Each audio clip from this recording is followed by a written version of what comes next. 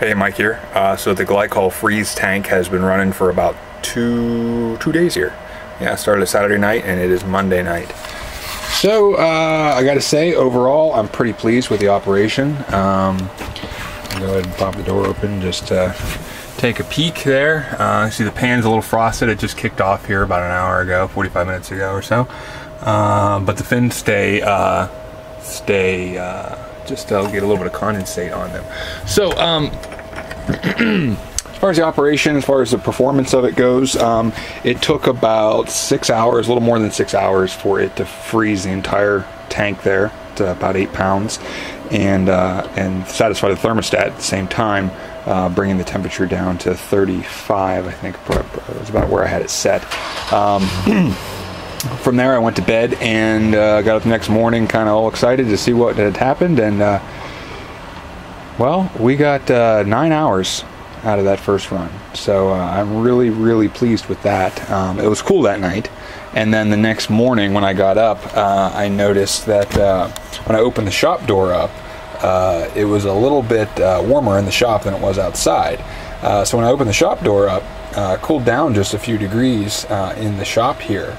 And I noticed that the thermostat reading actually started to drop a little bit, which is something you wouldn't normally see with a refrigerator systems that I've had so far. Typically, if the temperature, the ambient drops a little bit, the temperature rise of the refrigerator slows, but it's not going to drop. But of course, I have all that stored cooling capacity in that pan and all of that frozen glycol.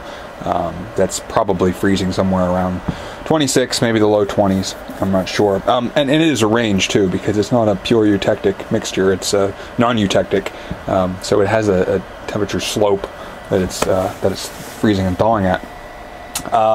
Since then, I've seen run times anywhere from about an hour and a half to 6 hours is the longest, but typically an hour and a half to 2.5 hours, and then off times of about anywhere from about 3.5 hours to as long as 9 hours, but usually it's like 3.5 to like 6 hours. So for instance, today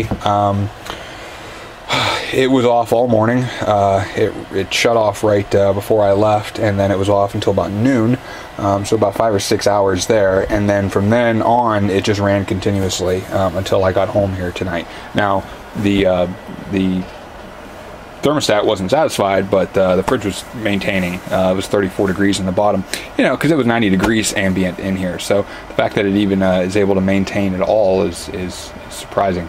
But one thing I knew that I was going to have to change is the thermostat probe. Made a little modification there. So it's just a metal, I think it's a thermocouple.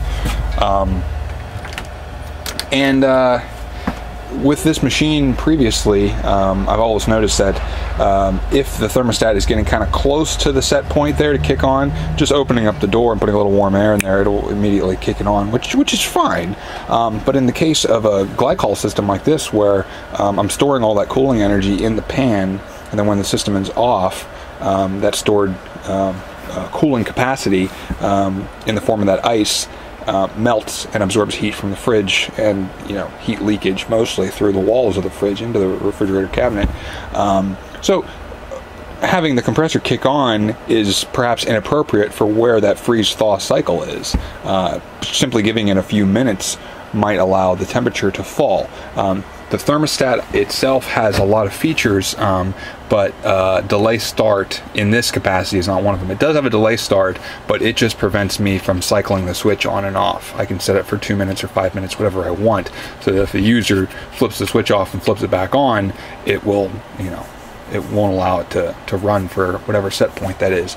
What I would prefer in that the capacity I'm referring to is a delay start in such that let's say I have it set for 34 to 39 degrees and it's sitting there at 38 and the system's off, and I whip the door open, I get some beer out, maybe I stick around a little bit, let a little bit of warm air in there, let's spill some of the cold air out, and immediately the thermostat, the temperature reading of the thermostat suddenly rises, and immediately it kicks on. Bumps up to 44 degrees, let's say.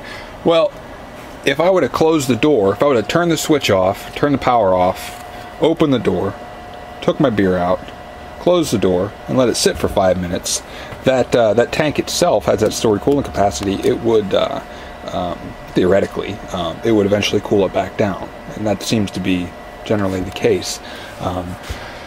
But that thermostat doesn't have that capacity, and really, if I'm trying to design this thing to be useful for multiple different cabinets and different designs, that set point, that delay, start, or whatever, might vary. So let's keep it simple. If I'm adding thermal mass in the form of phase change material, I'm adding a flywheel, you know, if you will, to the refrigeration circuit, then on the other side of things, then the thermostat probe should have something of that, a little bit of mass. So that's what I did there. I took a little chunk of Delrin that I had left over from the first project. These posts got cut off whenever I put this new tank in. These used to be mounted in there, but I took a section of Delrin about that long and drilled a hole all the way through it, and then put the thermostat probe in there, along with a thermocouple that is tied to the logger there. I wrapped a little bit of tape around the thermostat probe to prevent, you know, metal to metal contact. I don't want any of that. And then I dabbed some hot glue on both ends in the holes. Put holes in both ends, so in case I need to take it back apart sometime, it might make it a little bit easier. But so anyway, just adding that little mass of plastic, I'm hoping should help a little bit, such that that plastic is cool, has a little bit of mass. If I whip the door open, the reading that the thermostat sees is not going to rise so suddenly. So that's the idea, at least. I had the system off right now because I had the door open for a while and I was dicking around and touching the thermostat probe and put some hot glue in there. So obviously the temperature went up into the 70s or 80s, actually up in the 90s. And so I popped it back in there, and it's slowly coming down in temps, about 52 degrees right now. So I'm just going to let the thing chill for a while, considering that the machine shut off not too long ago and it should hold for several hours. I'm just going to let it off for a while and see where things kind of settle out, get an idea how it's working. On the other side of things, data collection, I decided, because I'm dealing with such long run cycles and such long off cycles, that it seemed ridiculous to run at the sample rate that I was, which is about 5 seconds. So I bumped her up to 15 seconds. So instead of it just showing me a few hours here, these are about 40 minutes a piece, 42 minutes a piece, with the 15 seconds at the longest. Actually, right now I have it 200 samples visual right here. So each one of these is 10 minutes. So that's actually very useful. It's exactly 10 minutes for each one.